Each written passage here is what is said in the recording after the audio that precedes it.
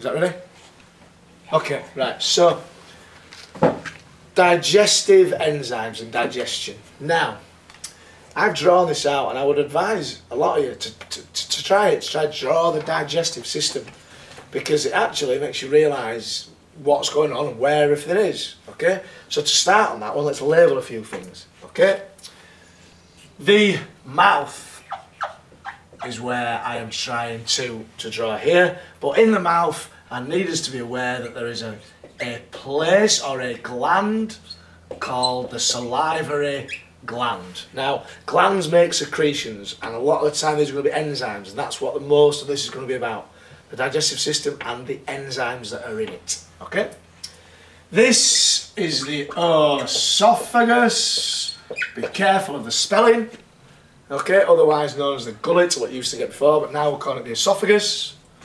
This large structure here is the liver.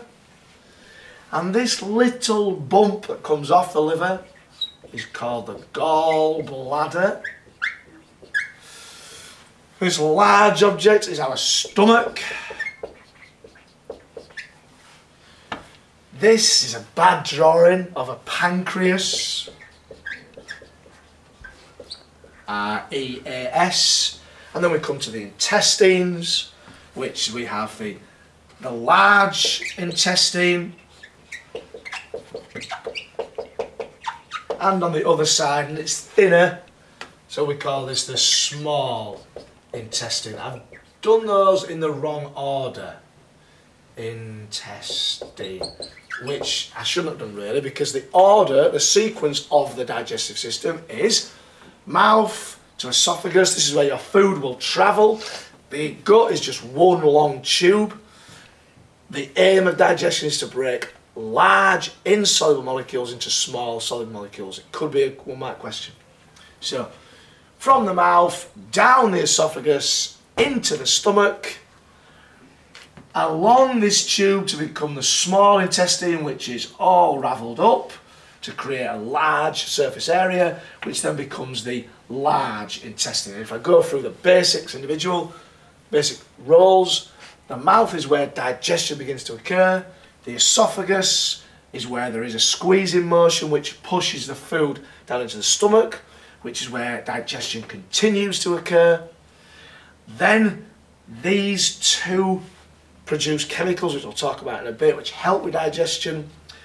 And then when we reach the small intestine, the food is small enough to be absorbed into the bloodstream. And that's the key to what we're doing.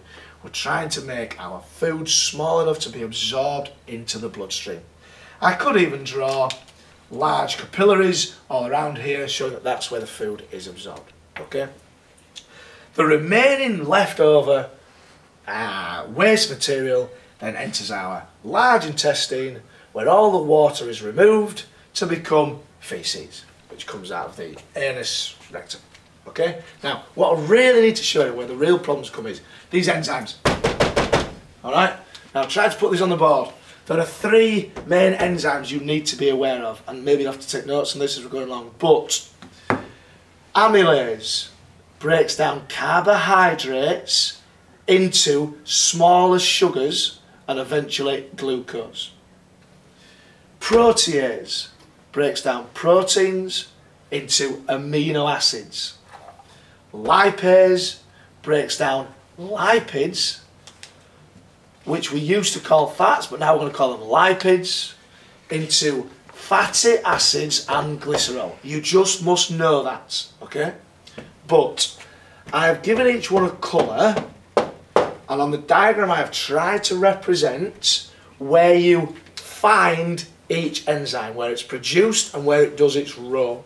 Alright? And this is a classic exam question. So, in the mouth, you only find amylase. Amylase is made by the salivary gland, and it begins to break down the carbohydrates. There are no enzymes in the esophagus. There is just a squeezing motion which breaks down the food. In the stomach, we only have protease. So only proteins are being broken down in the stomach.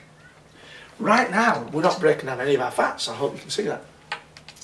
Then we come to here, and we get the addition of two different sets of chemicals. There are 3 enzymes made by the pancreas. I hope you can see that all of the 3 main types of enzymes are made in the pancreas. So our lipid digestion begins about here, and the same 3 enzymes are made in the small intestine. So by the time we have reached towards the end of the small intestine, amylase has turned carbohydrates into glucose to be absorbed. Protease has turned proteins into amino acids to be absorbed. And lipase has turned lipids into fatty acids and glycerol to be absorbed. Now, one more bit I need to tell you about. There are 2 more chemicals that you need to know about, but they're not enzymes, hence why I've left them till the end.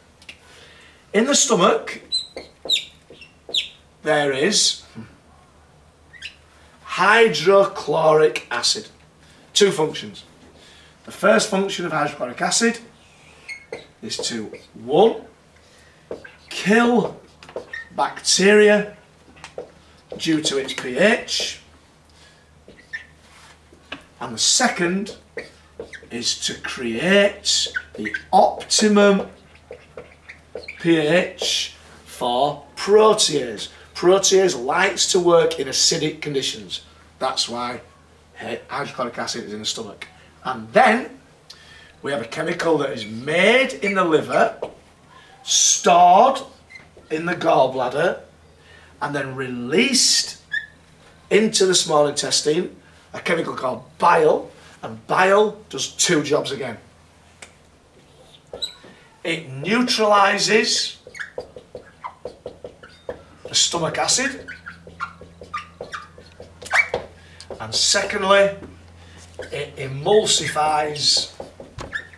I was going to put fats there, but I must put lipids. Now, emulsification is a big word, it just means taking large globules of fat and making small globules of fat, so the enzyme can work better. Okay, so the digestive system, done.